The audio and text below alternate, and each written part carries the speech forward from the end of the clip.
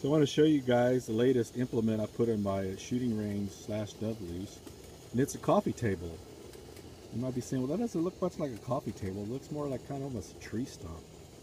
Well, in a way, you'd be right. It is part of a tree stump. The owner of the property out here had a big tree blow over, cut it up, get it out of the way, left a bunch of stumps around, left to cut out pieces, and I repurposed one of them for a coffee table. And what makes it a coffee table is the fact that it's nice and flat on top, and I'm brewing some coffee here this morning.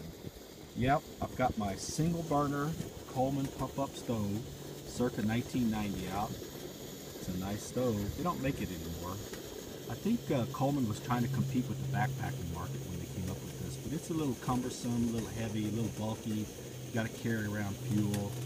Probably not the best use in backpacking, but it's a good stove for tailgating and things like that. You can see the filler cap over here. You put the Coleman fuel in. You've got your regulator like a pump-up stove, and then you've got a pump device over there. You put about 35 strokes in it, 35 pumps up, develops enough pressure, and it'll make a nice, super hot white fire. And then I've got my camp coffee pot there, holds 9 cups, and it's percolating away. It's got about another minute or two, and it's going to be ready. I'm going to have some wonderful, tasty, delicious hot coffee. Holds 9 cups, and they'll bring 9 cups of water to a rolling boil in about 7 minutes. 9 cups in 7 minutes, pretty hot fire.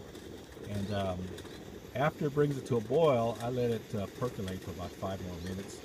Gives it a good, rich, thorough flavor to the coffee there. So that's what I'm out here doing, November the 22nd, 2015. Nice, crisp, cool day, doing a little shooting at my dove lease. And I've got my pistol target set up over there. And when I finish with my coffee, I'm going to check out that Sig 227 I've got sitting on my shooting bench there. Take a few shots at those targets. And then down ways, you can see down, I've got my pistol course set up down there. Got 10 steel targets set over 175 yards. Each steel target's about 10 inches diameter, and they're strung out at a little path down there, and I'll walk and or run that. Maybe run it, maybe walk it, just how I feel. Put some rounds on some steel target, have some fun. So Sig 227 in the house, and coffee on my new coffee table, and it's about ready. And I'm going to take a break and have some coffee. Thanks for watching, like and comment.